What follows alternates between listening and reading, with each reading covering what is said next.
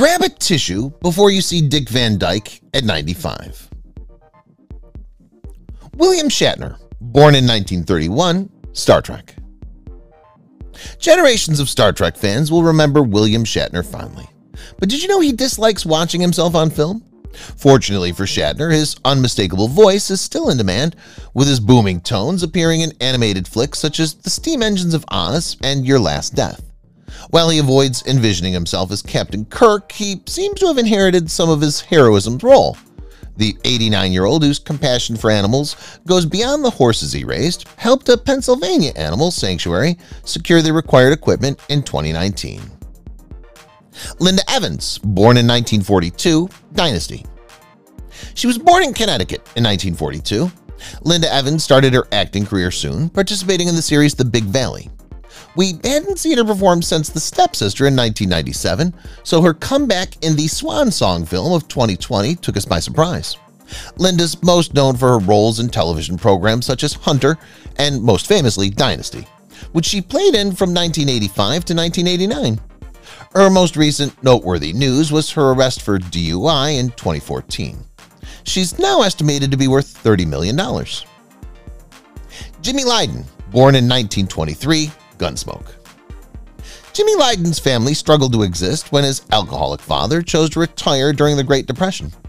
During this period, he attempted to become an actor, and despite having a fake CV, he was successful. Lydon's career as an actor started in 1939, and he remained busy until his death in 1987, when he featured on St. Elsewhere. Lydon is currently 96 years old, and some of his most memorable performances include Tom Brown's School Days, Gunsmoke, and Life with Father. Christopher Plummer, born in 1929, All the Money in the World. Christopher Plummer is a well-known actor. During his 40-year career, he won an Oscar at the age of 82 for his portrayal in the romantic comedy Beginners. He also became the first Canadian to win the acting Triple Crown. This isn't bad for a person best known for a supporting role as Captain Von Trapp in The Sound of Music. Plummer has received Emmys and Golden Globes, in addition to Oscars for his parts in films such as Waterloo and The Man Who Would Be King. He appeared on Jeopardy, the greatest of all time, in 2020. Gene Hackman, born in 1930, The French Connection. It's been nearly a decade since Gene Hackman's last film, Welcome to Mooseport, and he doesn't seem to be planning a comeback anytime soon. Having appeared in many projects every year since his television debut in 1961, the two-time Academy Award winner deserves to spend his retirement years with his wife, Betsy Arakawa. Although he has never officially announced his resignation, Hackman did provide a peek of his personal life with Empire magazine in 2009. The Royal Tenenbaum star is reportedly spending his days fishing and painting after a doctor urged him to rest for the health of his heart. Sam Elliott, born in 1944, The Big Lebowski. Sam Elliott is noted for his deep voice, hairy chest, and over-the-top machismo, which he has depicted in countless films over the course of his 50-year career. Elliott is best known as a Western movie actor, having portrayed the tough guy in films like 1976's Lifeguard and 1989's Roadhouse. Elliott starred in the 2018 film A Star is Born, for which he received a National Board of Review Award, as well as an Academy Award nomination for Best Supporting Actor. Elliott, who has aspired to be an actor since he was just 9 years old, was most recently seen in the TV series The Ranch, the conclusion of which was broadcast in January 2020. Richard Dean Anderson, born in 1950, General Hospital.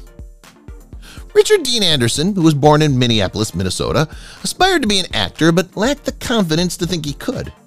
Anyone who knows him knows how it turned out. He's now a well-known actor with a net worth of $20 million. Anderson rose to prominence as Dr. Jeff Weber on General Hospital early in his career.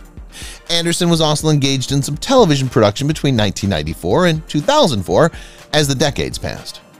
Anderson is allegedly more active as a philanthropist with engagement in environmental groups such as Sea Shepherd Conservation Society, despite the fact that we haven't seen him on television in a while.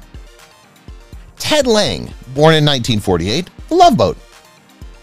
Ted Lang, born Theodore William Lang in Oakland, California, grew up to become a well-known American actor.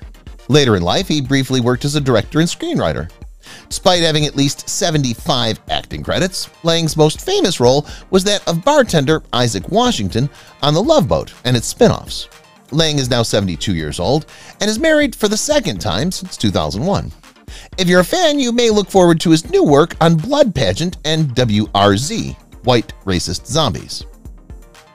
Jerry Mathers, born in 1948, Leave It to Beaver.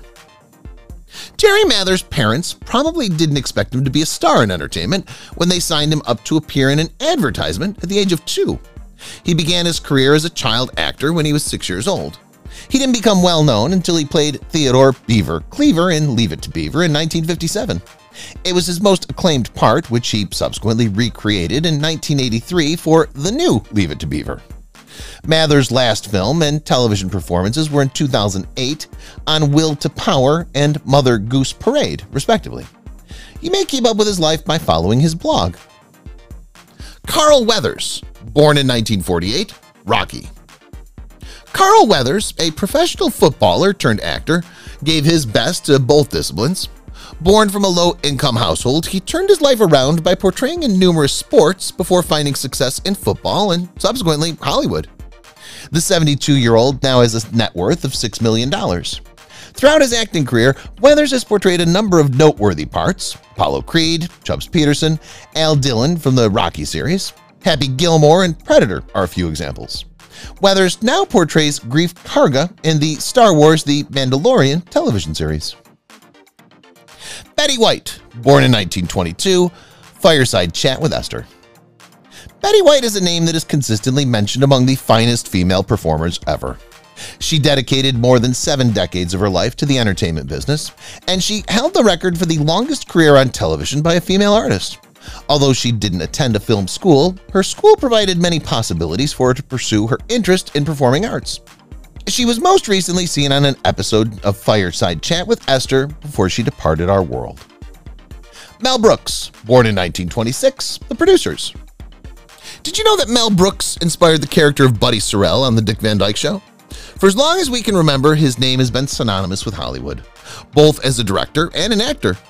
Brooks gained enormous success and countless honors for his work on Your Show of Shows, The Producers, and Young Frankenstein. Furthermore, he was one of Carl Reiner's closest friends. The two routinely visited and spent time together in their 90s. Brooks has also confined his work to voice acting, with a new animated picture titled Blazing Samurai set to release. Cher, born in 1946, Dancing Queen. Sherilyn Sarkisian, better known as Cher, is dubbed the Goddess of Pop by media. The proper moniker for someone who's received over 140 accolades and sold over 100 million records. Cher is still quite active in her profession at the age of 75. Cher has dabbled with Hollywood since she came to prominence. In 2018, she appeared in the box office success Mamma Mia! Here We Go Again, which inspired her 26th studio album, Dancing Queen. Here We Go Again tour, her 6th solo concert tour, commenced in 2018 and is now on hold due to the pandemic. Tony Bennett, born in 1926, Rags to Riches. After serving in the United States Army during World War II, Bennett embarked on what would become a lengthy career in the music business. At 93 years old, he received at least 19 Grammy Awards over his career. Bennett's fortune of $200 million comes as no surprise, given that he's released 57 studio albums, the most recent being Love Is Here to Stay in 2018. His work is so well known that in 2017, one of his 1953 hit songs, Rags to Riches, was featured on Landstreet Karen. Daryl Hannah, born in 1960, Splash. Daryl Hannah looks stunning 4 decades after making her cinematic debut. Her debut film performance was in The Fury, and she's since appeared in a number of films, including Splash, Steel Magnolias, and Kill Bill, for which she received multiple honors. Hannah is now 59 years old. Despite being far from retirement age, we haven't seen her on film performing anything meaningful since 2018. It was the same year she married her first husband, Neil Young. Perhaps she's taking a professional break, which isn't such a huge thing given her $20 million income. Dick Van Dyke, born in 1925, Mary Poppins. His appearance as Bert the Chimney Sweeper in Disney's Mary Poppins is just the beginning of his long career in show business. Van Dyke, as those of a certain age are aware, was a comedian. The Dick Van Dyke Show was his most famous sitcom. He says he portrayed Rob Petrie, a variety show writer, with Jesse Thorne in Bullseye via Maximum Fun. Van Dyke's physical comedy made such an influence on TV comedy that he was requested to teach WandaVision on Disney Plus how to make an old-school sitcom. His successful job doesn't imply that he had a beautiful life. At the Kennedy Center Honors, Dick Van Dyke walked the red carpet. The then 95-year-old's exquisite attire stole the show. While carrying a cane, the Mary Poppins actor smiled and posed with other visitors. Dick brandished his cane and provided guidance throughout the event. When asked how he was doing, the actor, who surprised audiences by always having a spring in his step as he aged, stunned Roger Friedman. "I'm going around the drain," he chuckled. "I never imagined I'd live this long. How did I pull it off?" Robert De Niro, born in 1943, The Godfather. Robert De Niro has earned $500 million through his vast career in entertainment, which includes acting, producing, and directing. The Godfather was likely his most renowned picture, although it's difficult to say given that he worked on over 100 films, many of which he produced. De Niro is due to appear in the next films The Comeback Trail and The War with Grandpa, while Artemis Fowl, a picture he produced, will be released in theaters. We don't anticipate him to retire from the big screen anytime soon, despite his 76-year-old appearance.